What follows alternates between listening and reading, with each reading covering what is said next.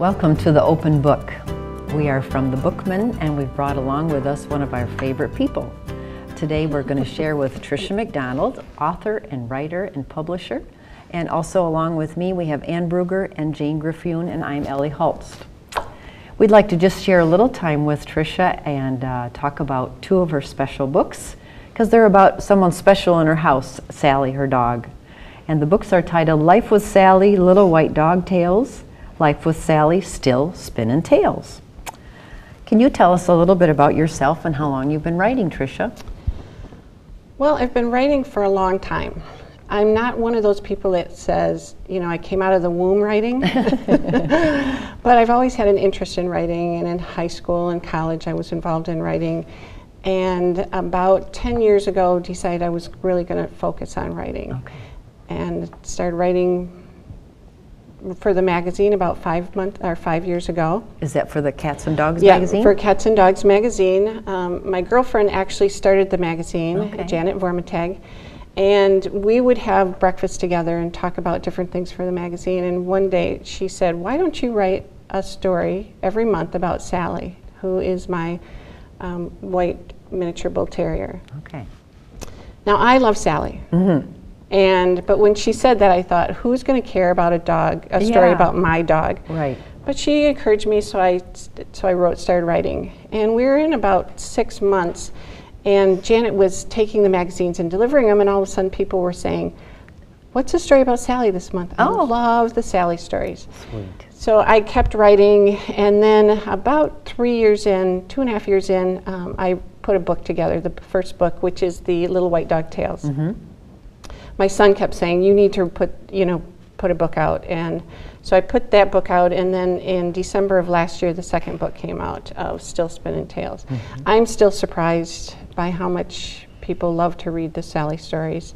And when we go places, people recognize Sally. They recognize Sally, they don't recognize me. Right. I'm only Sally's mom. Yeah. But they definitely recognize Sally. We'll go in a place and people will be saying, is that Sally? I think that's Sally. Oh, you know, and so I'll say, yeah, this is Sally. And so it's been quite the journey with her, but it's been a lot of fun. Can you give an example of a story? Honestly, I'm not an animal lover, so I'm probably one of those who wouldn't necessarily pick up a book about Sally, but animal lovers love stories about dogs and cats. I mean, at the bookstore, I can't believe if you put a nice little book with a picture of a dog on the front counter, people eat it up. Absolutely. But tell me a little bit about like one of the stories that you write. Well, all the stories are little snapshots. Okay. They're not big stories. And Sally and I we go into elementary schools and junior highs, and we talk to them about writing, and about writing the seed story rather than the watermelon story. Okay. Schools use that differentiation. Oh, that's a cool idea. So the Sally stories will be one little thing that's happened. For instance, Sally, for a long time, her favorite toy was a 6-foot garden rake. Okay, she's not playing with balls, she's not playing with, ropes. She's dragging around this rake. And so I wrote a story about, her rake, and then in some other stories, the rake would come in. Well, at one point, she was having problems with her teeth, and I never knew that there were doggy dentists. I'd never heard of a doggy dentist. They are out there, and there's a wonderful doggy dentist in Spring Lake. And so I took Sally to him, and they had to do some work on her teeth, and he said, no more rake. Oh. Okay, she can't have her rake anymore. Devastation. We went to later that year at Christmas, I took Sally into Must Love Dogs in Grand Haven because they had Santa there for the dogs and cats. And I thought, this is a great story. Everything, when she does something now, it's like, oh, that's a story. Yeah. We were standing in the shop there waiting for our turn, and I heard some ladies talking about, I think that's Sally, and maybe that's Sally. And so I said, yes, this is Sally. And the woman said to me, how is she doing now that she can't have her rake? Oh. No, I had never met her before, but she had been reading the stories, and she, picked up on that story about the rake. Mm-hmm. So all the stories are little bits and pieces. Yeah. In the new book, she was staring at this butterfly bush, and I thought it was just adorable how she kept staring at this butterfly bush, and the butterflies kept getting closer and closer to her, and she was watching, and I was trying to get some good pictures, and just as one landed very close to her, and I was ready to snap the camera, she ate it. Oh! I know, this gorgeous butterfly, and it lands there, and I'm thinking, this is going to be the best picture in the world, and all of a sudden there's no butterfly there. And I'm like, oh my gosh, there's, you know. Surprise so ending. Exactly. Yeah. So I'm getting her away from the bushes. We won't let her near the bushes anymore. But it's all those little things. It's little things that happen with all pet owners, I think, you know, to some degree or another. Maybe not all of them have a dog that likes a, you know, garden rake, but they're little bits and pieces, and so pet owners can relate to them. I wrote a story about how she always comes in the bathroom with us, and so when you're in the bathroom, she's always right there in front of you. And I hesitated on telling that story because I thought I'd sound like a crazy dog person, which I am, but I had more people comment on that story and tell me, you know, send me emails, oh my gosh, my dog does that. I never told anyone, but my dog does that all the time. Oh, those are wonderful stories. And you used what you teach in writing to write these books. What a little bit about how you chose to publish them. How did that work? The books? Yes. Well, the books, like I said, my son kept saying, you need to write these books. You need to get books out there. And I had the same feeling with writing the articles of who cares, who's going to read these stories. When I started looking around for how to publish these books. And there's several different ways of publishing. One is a traditional way where you're sending a query out to a publishing house or an agent and trying to get their attention. I knew that this book was just in our area, or I thought that it was going to be just, you know, West Michigan, mostly Grand Haven, Muskegon. And so I started looking at, rather than traditional publishing, at self-publishing. I had no idea how to self-publish, but I thought, I'm going to do it.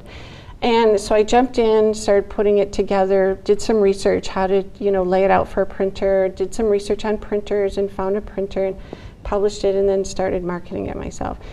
Surprisingly, I mean, Sally's popular in Australia. We sell a lot of books in Australia. Who knew, you know? We just sold one of the Kindle books in Johannesburg. I, you know, got an email from a gentleman there saying I loved the book, you know. Yeah, so Sally's international dog. Really? And once I did that book, then when I work with clients as a writing coach, I help them write their books. They get done and they say, okay, now what? And it's so cool that they've finished their book. They put a lot of time into it. You both are writers. You know how much time you put into a book, writing and editing. And I felt a little dismayed at telling them that traditional publishing is very, very difficult. Unless you've got a big name, you know, unless you're a star or something, it's very, very difficult. And it can be discouraging.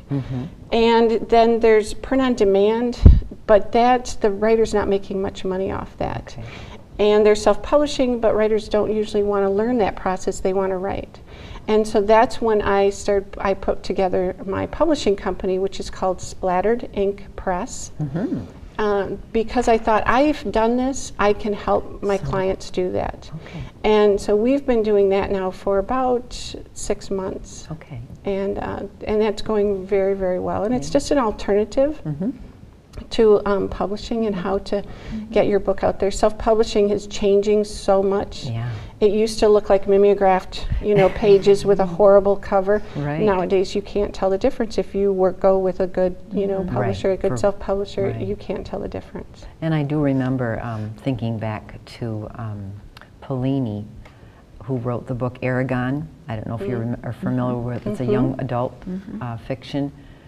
People read it as a hand-copied book, and finally somebody found this book so intriguing, they said, you know, maybe somebody else can actually publish this. I mean, so he was 17-year-old when he hand wrote the book. It was copied.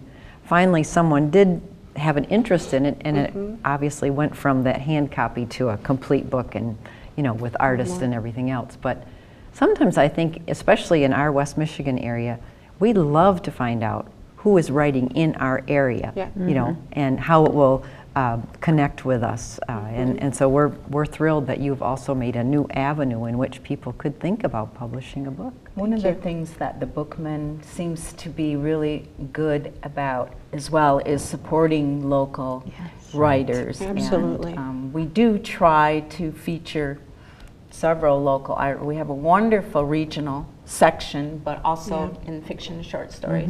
That's true. I'm sorry, go ahead. We've had many writers signings at the store, which is just a wonderful way to have your fans come in. And I know Tricia brought Sally to the bookstore, and that was a wonderful treat. But I do think that's an important element in any small independent bookstore, that they support their local writers, and the Bookman does a really very good job of that. And we have a lot of good local writers, the children's ones that and featured poets. in Open Book before, and poetry readings. That's true. Yeah. And it is, I have to say, when you know who the author is, even if you've only shaken hands with them, it makes that book so much more alive. You know, so that is really a cool thing about it. Yeah. I have a collection of books signed by the author. Oh, you really? know, it's just a little thing that I do. I just love to, you know, especially if it's a book I really like, but even if it's a book I've never heard of, if I know that, you know, I'm going to meet the author, I'm like, I got to buy that book and have the author first, sign not just it. buying an autograph. No. Right. Right. And if they write Tricia in there, I'm like, What are some of the biggest challenges you find? I know you've given us some ways to, you know, really open the door, but for yourself, can you share some of those? Time. Time. I don't do a lot of writing anymore because with the publishing business and getting that going, and I'm working with other clients, and so it's mostly time. I love to write, and thank goodness I have a deadline for the magazine, because I'm afraid then I wouldn't be writing at all. But I know that I have this deadline, so I have to write the Sally story. So it's just carving out the time to do it, to sit down and actually write. That is such an issue for all of us. Wouldn't you say? Oh yes, definitely the time. And I know we all speak as if we are well honed in this writing process, but for me, that is the consistency is the most difficult part of it, is writing every single day. And making it a priority. Yes. No matter what. For me, it has to be a priority. I happen to have a devoted husband who loves to play tennis, so it's like, go play tennis. Yes, and then you can write. Yes. But it's a struggle, I think, for all writers, but it's important. You need the time. Well, Jane, one of the things that you've shared before, too, is the word solitude, and I hadn't really thought about the fact that it's, you know, what that means. It comes at a price. Yeah. It does come at a price. But, yeah. Because sometimes people could say, well, solitude, you know, everybody needs their space, but if you mean solitude as far as carving out time from different things, that means some people aren't going to be able to be part of your life, or some events can't be part of it. Exactly. I guess I hadn't thought of it as such a sacrifice before, but I don't consider it a sacrifice, but I guess it is, because it's my choice, but that is a priority that I've made at the cost of some other things, you know, that if I think about it, I think, okay, too bad. I could ask this question of all of you, since you're all writers, but what do you think is the most enjoyable thing about the writing process? We talked about challenges now. What's the enjoyable thing? I think the most enjoyable thing for me, I love feedback. However, I love finishing something. And getting to an end, and then actually allowing myself to go back and reread it, and going, wow, that was okay. You did an okay job, and then like you wanted. And sometimes it's just pushing the button to send it to someone else, and just then waiting to see what they say. But then I'm on to the next project. So there isn't a whole lot of that occurs, but it's part of the process that's fun. And I absolutely love writing groups. I absolutely love that. So I would agree with Anne. For myself, I don't get pleasure out of writing so much. It's not writing. It's to have written something when you're finished. Okay. And you read it again, or you put it in the drawer for a week, and then you pull it out and you go, oh, I like this. I think I'm going to keep it, or not. You know, that's the pleasure that I find, not the process so much as the outcome. Okay. And I'm writing stories about a couple, Joe and Maud. And I've been writing about them for years, and they just kind of come in and out. And for me, part of the process of writing that I enjoy so much is discovering things while I'm writing. You know, because I might sit down to write a specific story about Joe and Maude, who are this lovely couple, and they're so much fun.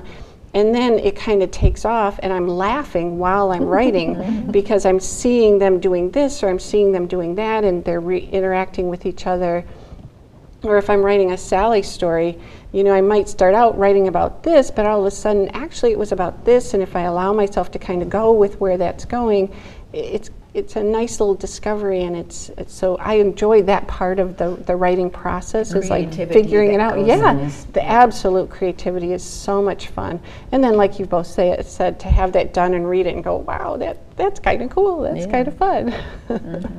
I've heard people say, well, I really didn't want to write that so much, but there was something in me that I had to write that. And I guess is that sort of what you're talking about right here? Okay. Yeah. I think so, especially with that couple. They're crazy. They're crazy fun, you know, so I always love to sit down and write about them. I belong to a group, Peninsula Writers, which is a Michigan-based group, and we go in the summer, spring, and fall, we go up north, and in the summer it's for a week-long retreat. Oh, wow. And I brought Joe and Maude with me so much that everyone there knows, and so when I'm there, they'll say, hey, I thought of a good story for Joe and Maude. It's like, you know, they're real people. They're not this, you know, written in a book. They're like real people. You know, has Joe ever done this? And boy, Maude would get really upset if he did that. So that's kind of fun too, seeing those characters that you're developing, you know, turn into people. Right. Well, I don't know if you've experienced this, but the pleasure of writing might be one thing, but to me, I'm not happy if I don't write. So I don't know if that's exactly the same thing, but I get grouchy or ornery if I'm not having. So I need to write in order to be happy. And that sounds terrible. No, it's true. It's true. It's not a 9 to 5. I mean, I don't have to, but that's what I want. So that gives me the pleasure. It has become a responsibility to myself to write almost as much as, you know, a real job. A paying job. A paying job, right. It is my job to write. Yes. It is my occupation and job to write. I don't get paid for it as much as I do my other job. But I don't know how to quit. So, well, that's a good thing. I often think, I was listening to NPR one day and they were talking about artists per se as to what kind of medium they use and whatnot. And the artist they were interviewing was saying, well, I could draw on a paper plate if I had to. And I thought, yes, if I have an idea, if I'm working at the bookstore, fortunately we have lots of scrap paper around. I'll write something on a piece of paper and stick it in my purse. I may not find it for another 6 weeks, but I'm always writing in my mind. I'm always capturing ideas out of the air and in conversations, and that there's part of that makes you look a little bit weird sometimes. But you talked about thinking of yourself now as a writer, calling yourself a writer. I more recently tried to think of myself as an artist. I mean, writing is an art. Yes. And I try not to get too discouraged or focus always too much on the marketing of my writing. I don't like to write as this material is a commodity. You know, maybe it's too grandiose, but I like to think of my writing as a process of creativity and art. And that's not always the case. It depends on the project, but no, that is very well stated. Very well stated. Yeah, I think that's important to not interfere with some creative writing if you're thinking about the market. Maybe that takes the word creative out of it. Well, it takes the pleasure out of it for me, and maybe not for others. But. Do you have, I know you've already given much advice, but do you have any special advice you'd give to writers? And each of you could respond to that, perhaps. Just one thing. Yeah. Well, I think it's important that if you're a writer to call yourself a writer, to admit that you're a writer or an artist, whatever.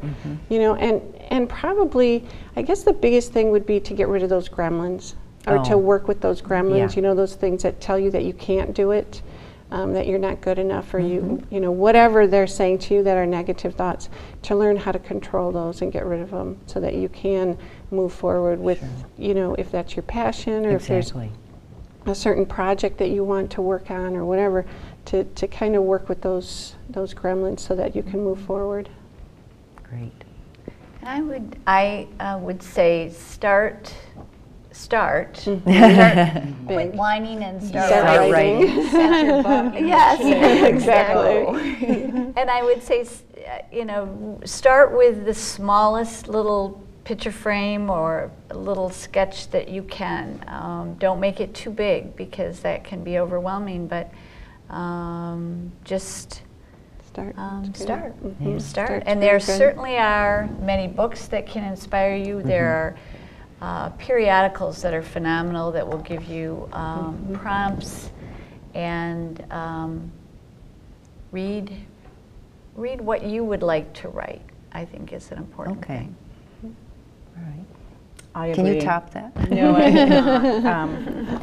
Read, and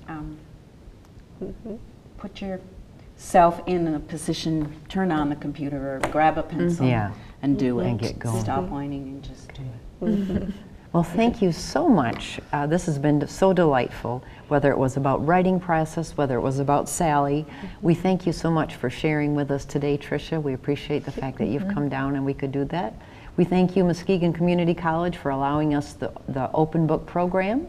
And we'll be right back with a few extra special picks that we'd like to share with you. Hi, I'm Tricia McDonald, and if you are an aspiring writer or someone that wants to write, I have a great book for you. This book is called Quit Whining, Start Writing, and yes, it is my book. However, I still think it's a great book for anyone who wants to know the details of writing in a fun way of finding out how to get started, how to keep going, what to do when you get to characters and plot and all that fun stuff that's involved in writing a book. Quit Whining, Start Writing is the name of the book. Thank you. Hi, I'm Ann Bruger, and I'm a bookseller at the Bookman in Grand Haven, and I would like to introduce one of the books that will be coming out in our store in August. It's called The Light Between Oceans. It's by M.L. Stedman. It is a wonderful debut novel. This is the first novel for this author. It takes place in Australia about 100 years ago. It focuses on two characters specifically, Thomas Janus, who is returning home to his small hometown after 4 years on the Western Front during World War I. He marries Isabel, and they become lighthouse keepers quite a ways away from offshore. And the story focuses on their finding a child who has a boat has crashed on the island, and the father in the boat has died, and there is a baby who remains, and they make a choice that is very difficult to keep this child, but the story is complex because these people have made a decision that is something that bothers them morally, but it is a conflict with the desires of their heart. And the remaining part of the book is about this. And it's very beautifully written, well written, and I highly recommend it. Another book that will be coming out in our store in August is City of Women. And for those of you who love to read World War II stories, this is fantastic. It is a little bit on the dark side. It isn't anything that you can't, it isn't Holocaust based, but it's about the little known life that women led in the city of war-torn Berlin, and it focuses explicitly on one woman, Sigrid, who her life becomes complicated being part of a solution and part of a romance with someone. And so there's both romance and intrigue in this novel. And again, this is a debut author, David Gilman, and it is excellent. Thank you very much.